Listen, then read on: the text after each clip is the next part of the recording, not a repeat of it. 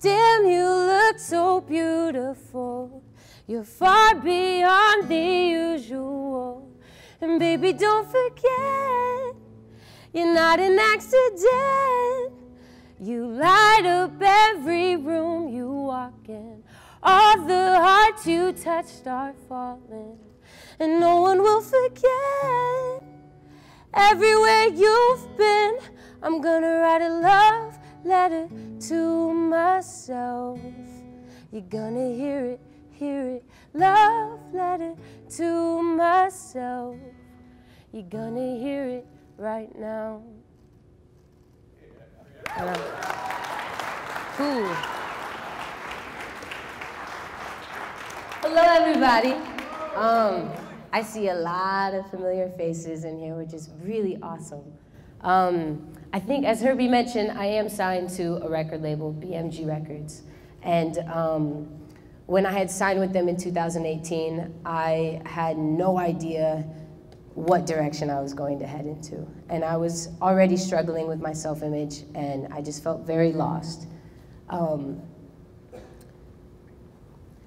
The reason why I want to talk about my record today is because not only do I express myself best through music, but I know that all of you will be able to relate to the messages in these songs.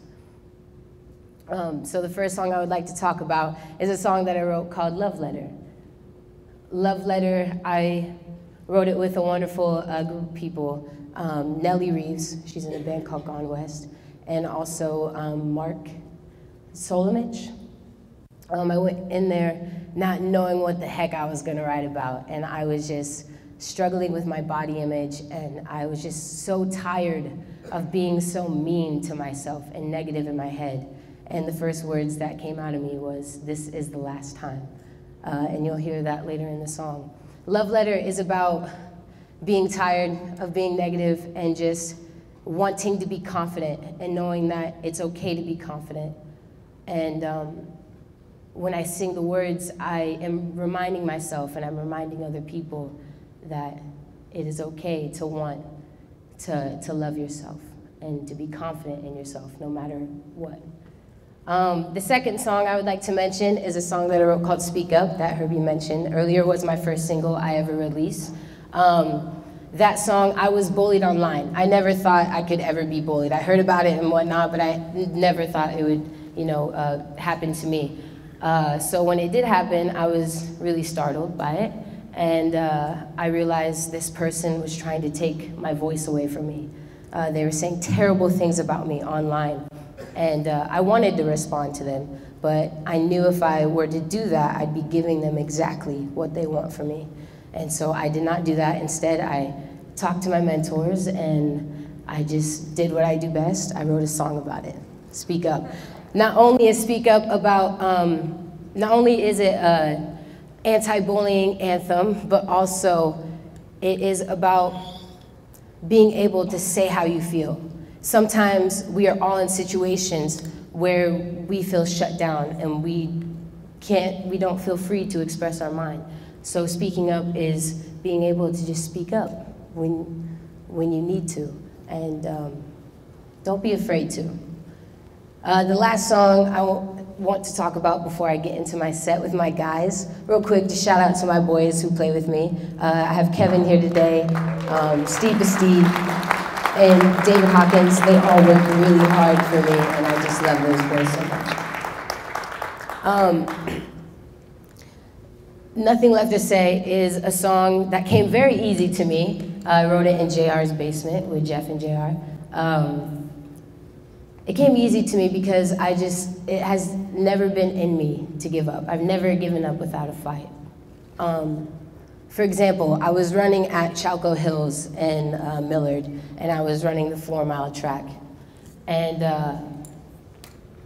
I was about 3 miles into it, and I noticed this guy running with a stroller in his hand, and he had a child in the stroller, and he was starting to run faster than me.